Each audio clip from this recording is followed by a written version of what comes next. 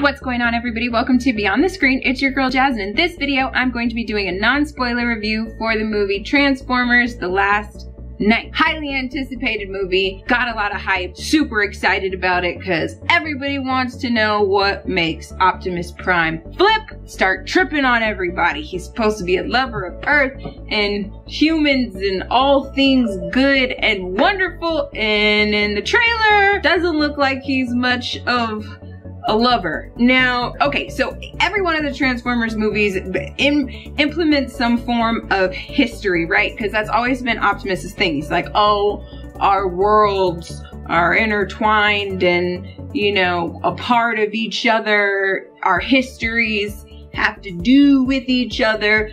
This movie takes it back to like England, like 1600 years ago, when the days of Merlin and Lancelot and the Knights of the Round Table and all of that good stuff, which is why you see all the horses and the swords and things like that in the trailer, because there's Transformer-ness back then. Not really much I can say about the plot and all that kinds of stuff without spoiling it, so really I'll just kind of give you guys some heads ups. This is going to kind of be like a heads up review, and then I've got a spoiler review that I'm going to record right now. It's long. It's long. It's a long movie. It started at 8:55, like that was the time, so the preview started at 8:55 and I didn't walk out of the theater until 11:50.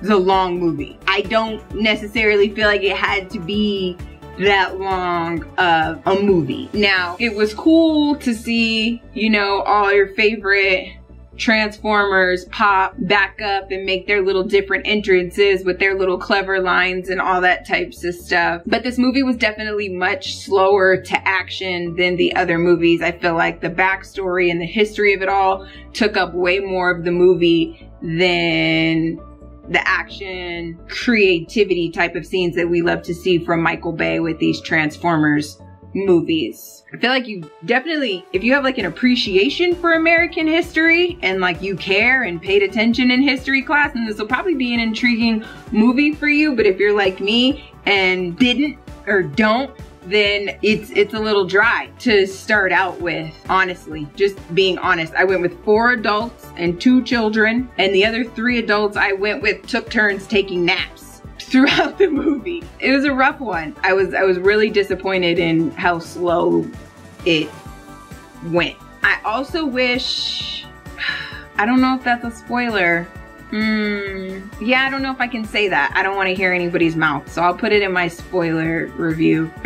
Yeah, they're just, I don't know. I'm disappointed. It wasn't horrible. It wasn't a horrible movie. It was still a good movie, but it was long-winded. It was very drawn out, and it really didn't need to be. I feel like they had so much room and so much good action scenes that could have been more of the movie than all the talking. Like even just the monologue voiceover for the trailer, it's like, okay, cool and all, you know, the quote, you know, no sacrifice, there can be no victory. Like, all right, we get it, you know, the Transformers line and all that good stuff, but we want to see them transform. We want to see fights. We want to see Dark Moon type of takeover city scenes and all of that.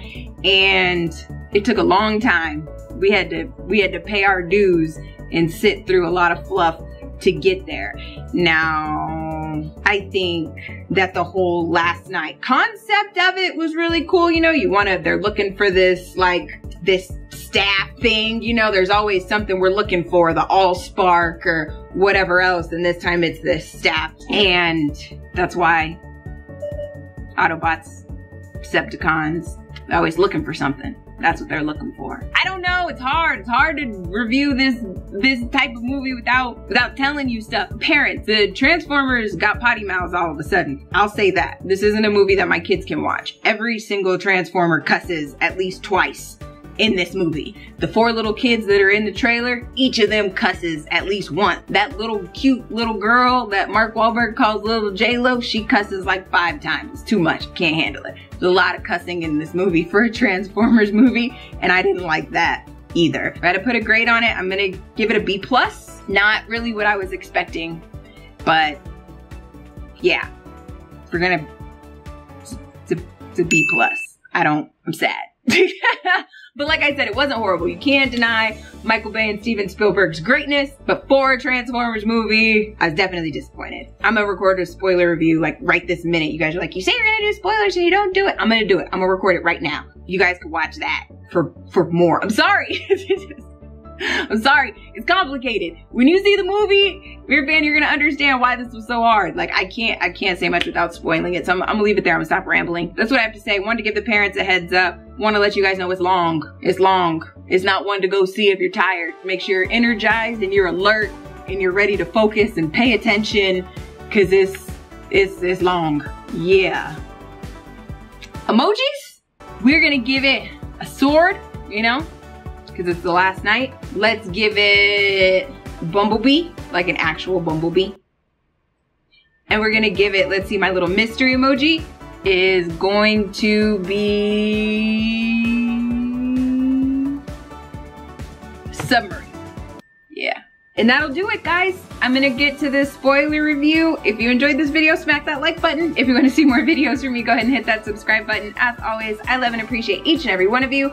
Until next time, God first, God bless.